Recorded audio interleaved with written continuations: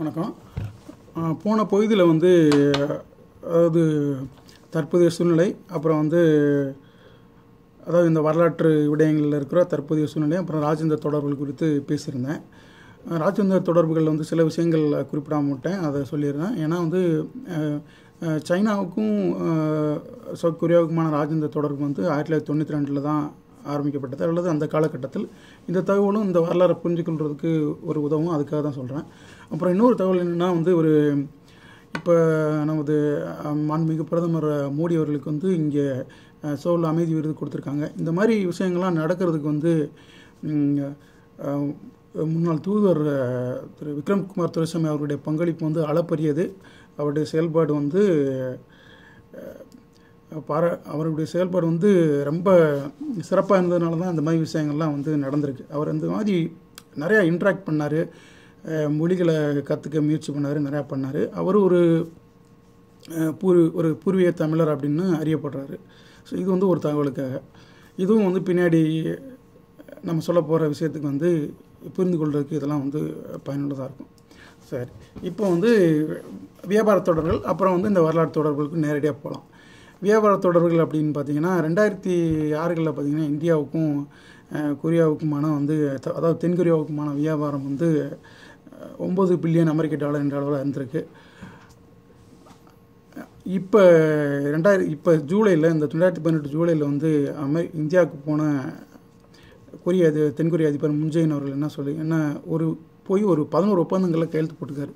இந்த 11 ஒப்பந்தங்கள் விளைவாக வந்து இந்திய கொரிய ட்ரேடு வந்து பைலேட்ரல் ட்ரேடு வந்து $50 பில்லியன் அளவுக்கு போகும், அதாவது 2030 போகும் அப்படின்னு குறிப்பிடுறாங்க. அப்போ வந்து தென்கொரிய அதிபர் முன்ஜெயின் வந்து இந்த 2000 ஆண்டுகளுக்கு முன்னாடி உங்கள் இளவரசி வந்து எங்கள் இளவரசரை கல்யாணம் பண்ணிக்கிட்டாங்க அப்படின்ற விஷயத்தெல்லாம் வந்து குறிப்பிட்டு பேசியிருக்கிறாரு. ஏன்னா வியாபாரம்ன்றது வந்து ரொம்ப முக்கியம். அதுக்கு ஒரு லிங்க், ஒரு ஹிஸ்டாரிக்கல் லிங்க் இருந்தால் யார் வேணான்னு சொல்கிறா? அது வந்து கரெக்டு தானே? ஓகே. அப்புறம் வந்து அவங்க இந்தியாவில் நொய்டா பக்கத்தில் ஒரு சாம்சங்கோட மிகப்பெரிய கம்பெனி ஒன்று வந்து ஆரம்பிக்க போகிறாங்க. இப்போ கொரியா கவர்மெண்ட்டுக்கும் சில விஷயங்கள் நடக்க வேண்டியது இருக்குது. ஏன்னா இப்போ ஒரு தகவல் இங்கே இருக்க எனர்ஜி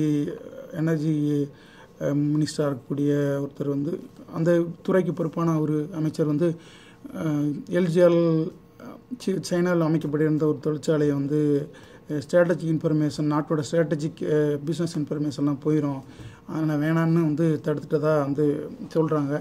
அதனால் எல்ஜிக்கு வந்து ஒரு பாரிய இழப்பு ஏற்பட்டதாக வந்து சொல்கிறாங்க. இது கடுமையான இந்த அரசின் மீதான விமர்சனமாக முன்வைக்கப்படுது. அப்போ அந்த மாதிரி விமர்சனம் வர்றப்போ இப்போ இந்தியா மாதிரியான ஒரு நாட்டில் ஒரு மிகப்பெரிய தொழிற்சாலை அமைக்கிறது வந்து இந்த அரசின் மீதான விமர்சனத்தை வந்து குறைக்கும். அதுக்கு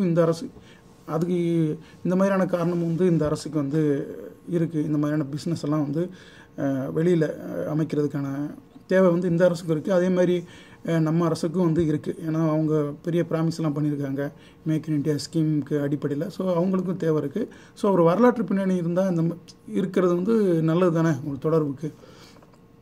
ஸோ இப்போ வந்து இதுதான் வந்து இப்போ இதிலேருந்து நம்ம வரலாற்று பின்னணிக்குள்ளே நேரடியாக போகலாம்.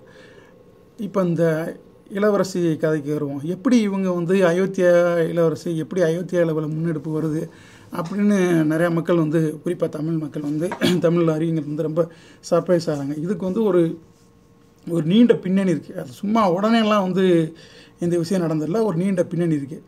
அது என்ன பின்னணின்னா வந்து ஓரளவுக்கு தரவுகளோட விரிவாக வளர்க்குறேன். அது என்ன பின்னணின்னா, இந்த பின்னணியை நம்ம தெரியணும்னா ஒரு கிம் பியாங் மோ அப்படிங்கிற ஒரு ப்ரொஃபஸரை பற்றி தெரிஞ்சுக்கணும். அவர் தான் வந்து இந்த விஷயத்துக்கான நிறையா பேஸை வந்து கட்டமைப்பு வந்து அவருடைய ஒர்க்கில் இருந்து தான் நிறையா கட்டமைப்பு வந்து செஞ்சுருக்காங்க. இப்போ நான் வந்து இந்த விஷயத்தை எப்படி நான் தெரிஞ்சிட்டேன்னா, ஒரு புத்தகம், அதாவது வந்து நான் இந்த விஷயத்தை பற்றி நிறையா இணையத்தில் நிறையா மக்கள்கிட்ட பேசியிருக்கிறோம். இப்போ அதாவது இங்கே கொரியா தமிழ் புத்தகம் வெளியிட்ட யாங்கி மூன் ஒருத்தர் இருக்கார், அவர்கிட்ட பேசியிருக்கோம், நிறைய பேர்கிட்ட பேசியிருக்கோம். பட் பெருசாக தகவல்லாம் ஒன்றும் கிடைக்கப்படல. இன்டர்நெட்டில் தேடினா வந்து மக்களுக்கு இடையே நடந்த விவாதம், செய்தி கட்டுரைகள் தான் வரும். அப்போ திடீர்னு பார்க்குறப்ப ஒரு புத்தகம் வந்து கண்ணில் தட்டுப்படுது. அந்த புத்தகம் பேர் வந்து voices of foreign prides the roots and development of மல்டிகல்ச்சரலிசம் in Korea அப்படின்னு அந்த புக்கோட டைட்டில். சோங் சூன் கிம் அப்படின்றவர் இந்த புத்தகத்தை வந்து எழுதியிருக்காரு. கொரியாவில் எப்படி மல்டிகல்ச்சரல் சொசைட்டி உருவாச்சு அப்படிங்கிறத பற்றி இந்த புத்தகம் குறிப்பிடுது. அதில் ஒரு பகுதியாக தான் வந்து இந்த கதை வருது, அதாவது இந்த பகுதி வருது. அந்த கிம் யாங் போ அந்த ப்ரொஃபஸரோட ஸ்டோரி வருது. இவர் எப்படின்னா வந்து இப்போ கொரியாவில் வந்து நிறையா பரம்பரை இருக்காங்க. கிம், லீ, பாக் அந்த மாதிரி நிறையா பரம்பரை இருக்காங்க. அதில் கிம் வந்து ஒரு குறிப்பிடத்தக்க பரம்பரை. கிம்லேயே நிறையா கிம் இருக்காங்க. கிமோன் கிம் இருக்காங்க, கிமே கிம், இந்த மாதிரி குவாங்ஜு கிம், இப்படி ஏகப்பட்ட கிம் இருக்காங்க. இதில் வந்து இந்த கிமே கிம் அப்படிங்கிறதான் வந்து இந்த இளவரசிக்கும் இந்திய இளவரசிக்கும் கொரிய இளவரசருக்கும் இடையில அவங்கள் வழி வந்தவங்க தான் வந்து இந்த கிமே கிம்னு சொல்கிறாங்க. அவங்க வந்து கொரியாவோட பாப்புலேஷனில் ஒரு 10% இருப்பாங்க அப்படின்னு சொல்கிறாங்க. 10% வந்து ஒரு பெரிய மக்கள் தொகை தானே. இந்த வயராவை சேர்ந்தவர் தான் வந்து இந்த ப்ரொஃபஸர் கிம் பியோங் மோ அப்படிங்கிறவர். இவர் எப்படி இதெல்லாம் ஆரம்பிக்குதுன்னா, அவர் வந்து ஸ்டூடெண்ட் வாலண்டியராக இருக்கப்போ தோழிகளோட பேசி பழகி டூரெல்லாம் போகிற பழக்கம் இருந்திருக்கு. எல்லாருக்குமே இருக்குது ரெகுலராக. அப்படி போகிறப்ப ஸ்பார்க்கான விஷயந்தான் இது அப்படின்னு சொல்லி அந்த புத்தகத்தில் வந்து குறிப்பிட்டிருக்காங்க. அது வந்து கொரியாவில் தென்பகுதியில் இருக்க சுன்சான் நகரத்தில் வந்து அவங்க ஸ்டூடெண்ட் வாலண்டியர் சர்வீஸ் பண்ணுறப்போ வந்து பண்ணியிருக்காங்க. அது பண்ணி முடிச்சுட்டு பக்கத்தில் இருக்க பூசானுக்கு போயிருக்காங்க, போர்ட் சிட்டிக்கு. அங்கே தான் வந்து கிமேன்ற இடமும் இருக்குது. அங்கே வந்து அவங்களோட தோழி ஹோ மியோங் அப்படின்னு சொல்கிறாங்க. அவங்களோட அந்த தோழியோட பேர் அது ரொம்ப இன்ட்ரெஸ்டாக இருந்தால் அதை படிங்க. அவங்க தோழி பேரும் அதாவது ஹோன்னு வச்சுக்கலாம். இவங்க போகிறாங்க. அவங்க அந்த தோழியோட பேசுகிறதுக்காக அவங்களுடைய ஷிப்லேயே போகிறாரு. இந்த மாதிரி நிறையா பேசிகிட்டு இருக்காங்க. அப்படி பேசிகிட்டு இருக்கப்போ அவர் சொல்கிறாரு, நான் வந்து எங்களுடைய மூதாதையர் கல்லறையை வந்து பார்க்க போகிறேன் அப்படின்னு சொல்கிறாரு. அப்போ தான் வந்து இவங்க 2 பேரும் பேசிக்கிட்டே அங்கே போகிறாங்க. அந்த தோழியும் வரும். அப்போ பார்க்குறாரு அந்த கல்லறையில் வந்து மீன் சிம்பிள் பொறிக்கப்பட்டதெல்லாம் இருக்குது. அப்போ வந்து இவங்க இந்தியா சேர்ந்தவங்கன்னு எப்படி அவங்களுக்கு தெரியுதுன்னா எப்படி கொரியா மக்கள் அறிகிறாங்கன்னா, சம்யுக் யூசா அப்படின்னு வந்து ஒரு என்சைக்ளோபீடியா ஒன்று இருக்குது. அதாவது இந்தியாவில் எப்படி தமிழ்நாட்டில் சேர சோழ பாண்டியர் அப்படின்ற ஒரு சிற்றரசுகள் இருந்தாங்களோ, 3 அரசுகள் இருந்தாங்களோ, அது மாதிரி பெக்சே, சில்லா, கொகொரியான்னு 3 கிங்டம் இங்கே இருந்தாங்க. அதில் சில்லா கிங்டத்தோட பகுதி தான் வந்து அந்த இளவரசரோட நாடு. இப்போ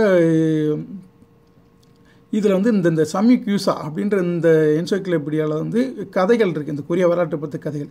அந்த கதையில் தான் வந்து இவங்க இந்தியாவிலேருந்து வந்தாங்க அப்படின்னு குறிப்பிடப்பட்டிருக்கு. வேறு இன்னைக்கு வரைக்கும் இதுக்கு எந்த வரலாற்று ரீதியான ஆவணங்களும் இருப்பதா தெரியல. ஸோ அப்போ இவர் வந்து சரி நம்மளுடைய ரூட்டை வந்து நம்ம ஐடென்டிஃபை பண்ணணும் அப்படின்ற ஒரு ஆர்வம் வந்து அவருக்கு வந்து வருது. கிம் யாங் போ அவருக்கு வந்து வருது. அவர் இப்போ எங்கே இருக்காருன்னா, கன்னியாங் யூனிவர்சிட்டியோட எமிரேட்டஸ் கன்னியாங் யூனிவர்சிட்டியில் சியோவில் இருக்க கன்னியாங் யூனிவர்சிட்டியில் எமிரேட்டஸ் ப்ரொஃபஸராக இருக்கார், கல்ச்சர் டிபார்ட்மெண்ட்டில். ஸோ அப்போ அவர் இப்படி நம்ம ஏன்செஸ்டர், அதாவது நம்ம மூதாதையரை தேடணும் அப்படின்னு நினைக்கிறப்ப வந்து அப்போ 1961 தான் அவர் அந்த பயணம் போகிறார். அவங்க அந்த தோழியோடு சேர்ந்து அந்த பயணம் போகிறார் அவர் மாணவர் பருவத்தில். அப்போ அவருக்கான அந்த தேடுதல் வந்து இருந்துக்கிட்டே இருக்குது. 1973 வந்து தான் இங்கே சொல்லியிருந்தோம் இந்திய தூதரகம் அமைக்கப்படுதுன்னு.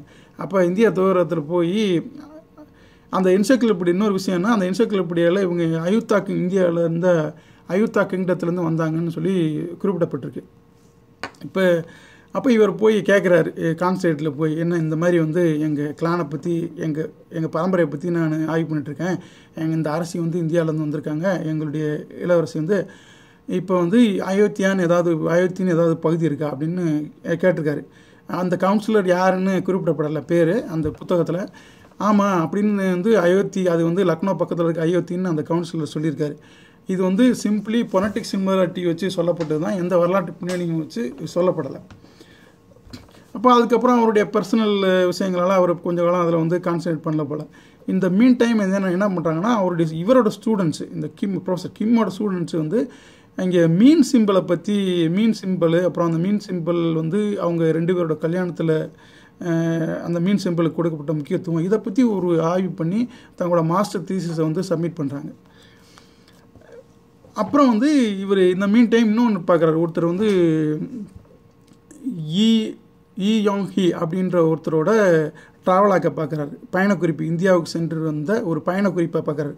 அந்த பயணக்குறிப்பில் வந்து என்ன சொல்லப்பட்டிருக்குன்னா, நான் இந்தியாவில் நிறைய இடத்துல மீன் சிம்பிள் பார்த்தேன் அப்படின்னு சொல்லி அவர் சொல்லியிருக்காரு.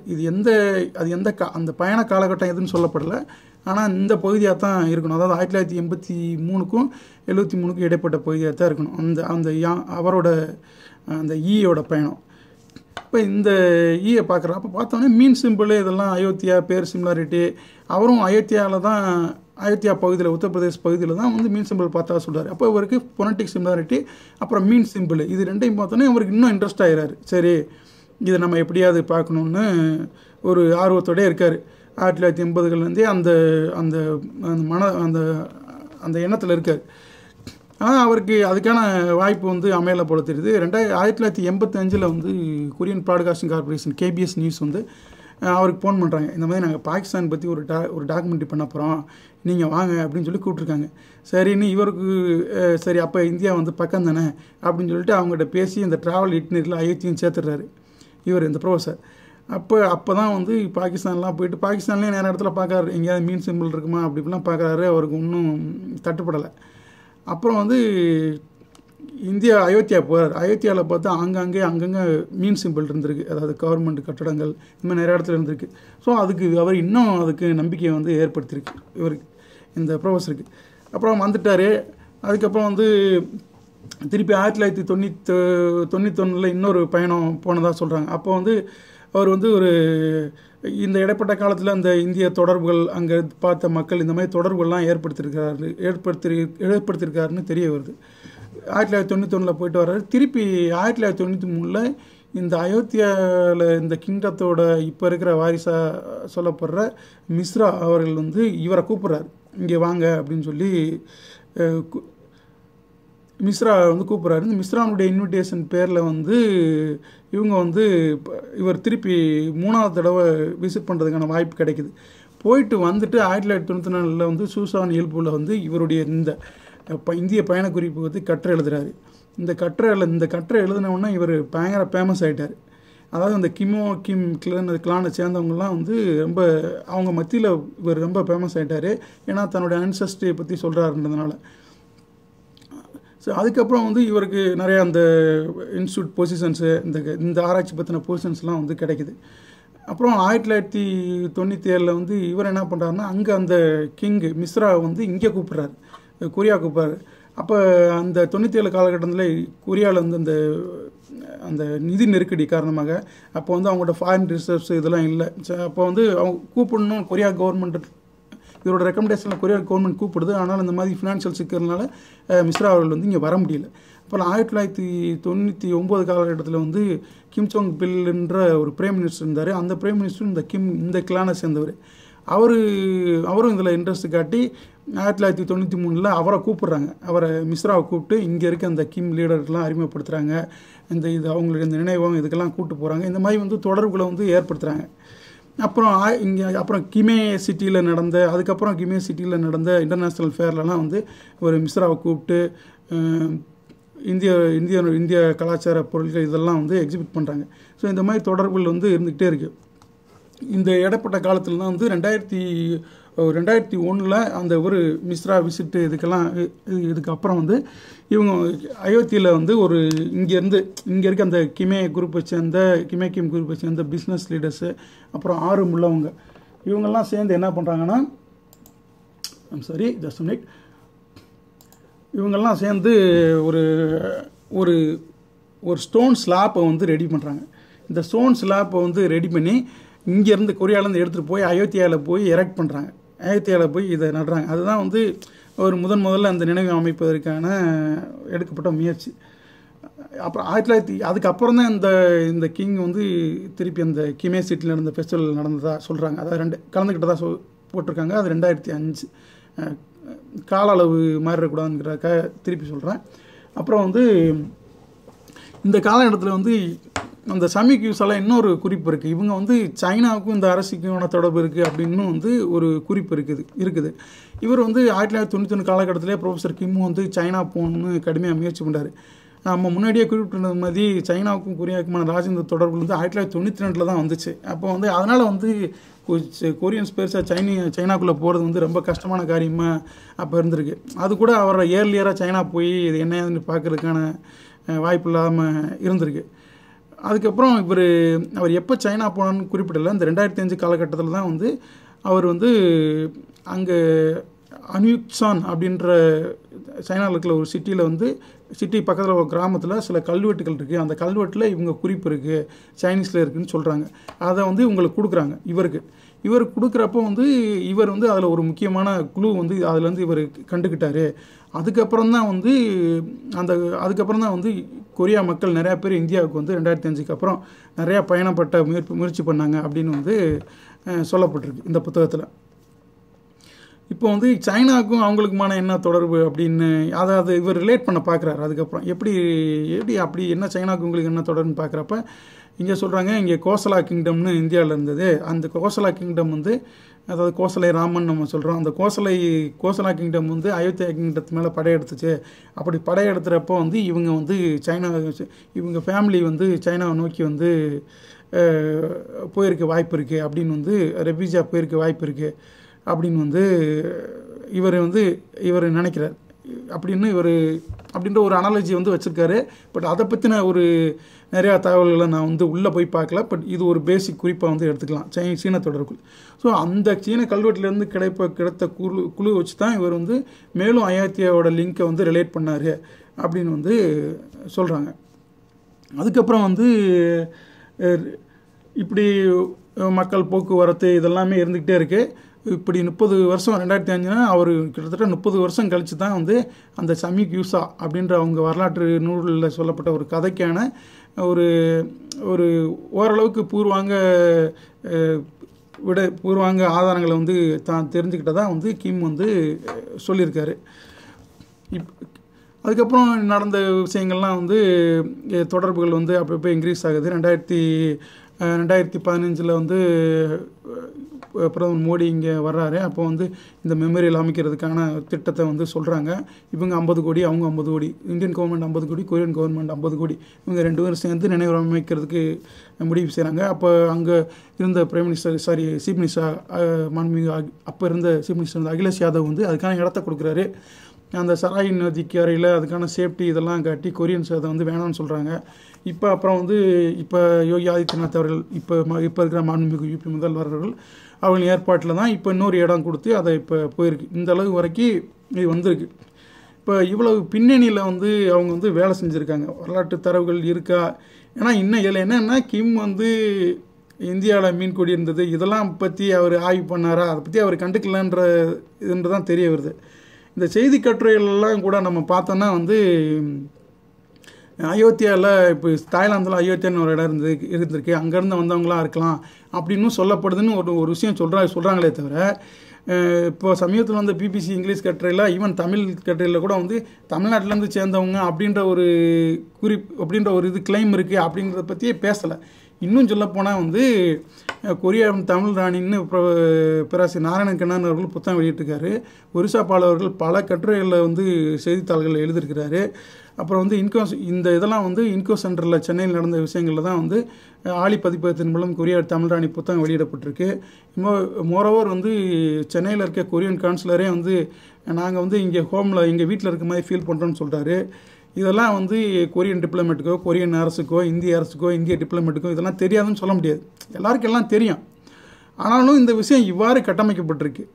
அப்போ இப்படி ஒரு கட்டமைக்கப்பட்டிருக்கு. இந்த விஷயம் வந்து இப்போ ஒரு வளர்ந்த நாட்டோட வியாபார தொடர்புக்கு எல்லாத்துக்கும் பயன்படுதுன்னா அந்த வழியில் தானே எந்த அரசாங்கமும் வந்து போவாங்க. அப்போ அவங்க திடீர்னு வந்து இன்னும் எக்ஸ்ட்ரா இவ்வளோ ஒர்க்கு பண்ணப்படாத ஒரு விடயத்துக்கு பெருசாக முக்கியத்துவம் கொடுப்பாங்கன்னு சொல்ல முடியாது. இப்போ நாம் என்ன பண்ணோம்னா இந்த ப்ரொஃபஸர் கிம் யாங் மோ இந்த ப்ரொஃபஸர் இருக்காரு, இந்த மாதிரி ப்ரொஃபஸர்களை தொடர்பு கொண்டு இதுக்கான ஆய்வுகளை இன்னும் விரிவுபடுத்தி தமிழ் தொடர்பில் இருப்பதாக இருந்தால் அதை நம்ம வந்து ஆராய்ச்சி ரீதியாக வந்து கொண்டு போனோம். இப்போ இங்கே இருக்க கொரியாவில் இருக்க தமிழ் மக்களும் இதுக்கான செமினார் மாதிரி கற்கை கூட்டங்கள் நடத்தணும். அங்கே இருக்க நம்ம யூனிவர்சிட்டி ஏதாவது நடத்தலாம். இந்த மாதிரி செஞ்சு தான் வந்து இதை வந்து அணுக முடியும். எதுக்கு சொல்கிறேன்னா, இவ்வளோ வேலை வந்து செஞ்சுருக்காங்க. சிம்பிளாக வந்து போய் அயோத்தியாவில் போயிட்டு ராணியோட நினைவகத்தை அமைக்கிறாங்கன்றது வந்து கிடையாது. ஸோ இன்னும் சொல்லப்போனால் வந்து எந்த இந்திய நடுவண் அரசாங்கமே வந்து இப்போ ஒரு அயோத்தியா இந்த மாதிரி இடத்துக்கு தொடர்பு இருக்குன்னா அதை ப்ரொமோட் பண்ணத்தான் செய்வாங்க. இந்த கவர்மெண்ட்டு இன்னும் ப்ரொமோட் பண்ணும். ஏன்னா அவங்க அயோத்தியா, ராமஜென்ம பூமி இப்படிலாம் இருக்குது. இன்னும் போக அவங்க இதை நான் அரசியல் விமர்சனமாக சொல்லலை, ஒரு நேரடியாக தான் சொல்கிறேன். நான் ஒரு நேச்சுரலாக சொல்கிறேன். எப்படின்னா, இவங்க இல்லை இங்கே இருக்கவங்களாம் கொரியாவில் இருக்க 10% பேர்லாம் எங்கள் இந்து வம்சாவளின்னு இவங்க சொல்லலை. அதுவே வந்து ஒரு அப்படி சொன்னாலும் வந்து ஆச்சரியப்படுறதுக்கு இல்லை. ஸோ அந்தளவுக்கு இருக்கக்கூடிய சூழ்நிலையில் தமிழரோட கிளைம் எடுத்துக்கொள்ளப்படணும்னு நம்ம எப்படி எதிர்பார்க்குறது? நம்ம தான் மேலும் உழைக்கணும். அது ராஜேந்திர ரீதியாகவும் வரலாற்று ரீதியாகவும் ப்ரூவ் பண்ணுறதுக்கு முயற்சி பண்ணால் தான் இந்த விஷயத்தை வந்து சரியான வகையில் கொண்டு போக முடியும்னு நினைக்கிறேன். முடிஞ்சால் எல்லோரும் அந்த புத்தகத்தை படிங்க. மேலும் நிறையா தகவல் வந்து கிடைக்கும். என்னால் முடிஞ்ச அளவுக்கான தகவல்களை வந்து நான் படித்து தரவுகளின் அடிப்படையில் சொல்லியிருக்கிறேன். ஏதாவது தவறுகள் இருந்தால் சுட்டி காமிங்க. செய்தியை வந்து எல்லாருக்கும் கொண்டு போங்க. நல்லது. வேறு ஏதாவது விடுபட்டு போயிருந்தால் நான் அடுத்த வீடியோவில் பதிவு பண்ணி முடிச்சுக்கலாம். நன்றி.